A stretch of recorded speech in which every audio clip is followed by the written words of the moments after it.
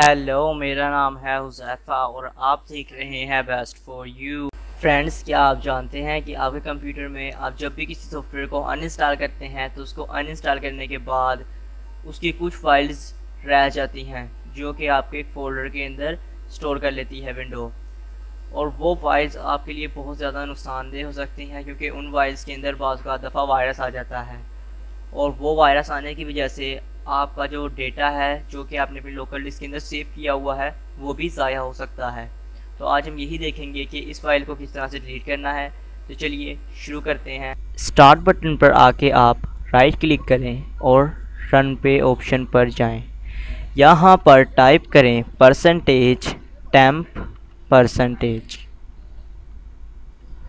और ओके। इसके बाद आप ये जितनी भी फाइल्स देख रहे हैं तो ना तो ये ओपन होती हैं, बस ये बेफजूल इसी तरह से आपका डेटा जो है वो स्टोर करके रखती हैं। तो हमने इन सारी फाइल्स को डिलीट करना है।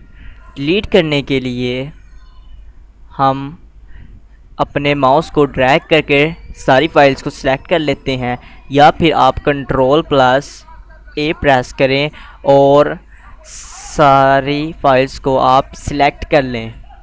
सिलेक्ट करने के बाद आप इसे डिलीट कर दें। Ctrl+D प्रेस करें या राइट क्लिक करके जिस तरह सिंपल डिलीट करते हैं उस तरह से डिलीट कर दें। कुछ फाइल्स आपकी डिलीट नहीं होंगी,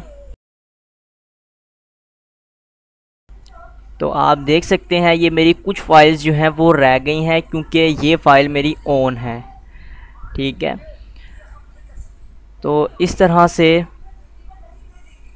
हम अपनी जो फाइल्स हैं, जो बेफजूल फाइल्स होती हैं जिन्होंने सिर्फ हमारे हार्ड को घेरा हुआ होता है या हमारी स्पेस को घेरा हुआ होता है, उनको किस तरह से डिलीट करना है। इसके बाद आप अपने रिसाइकल बिन को यहाँ से इम्पैक्ट कर दें या ख़ाली कर दें। अगर आपको मेरा वीडियो पसंद आया है तो मेरे इस वीडियो को लाइक एंड शेयर करना मत भूलिएगा और मेरे इस चैनल को सब्सक्राइब कर दें क्योंकि इस तरह की रिलेटेड वीडियोस जो है मैं बनाकर अपलोड करता रहता हूँ। Thanks for watch.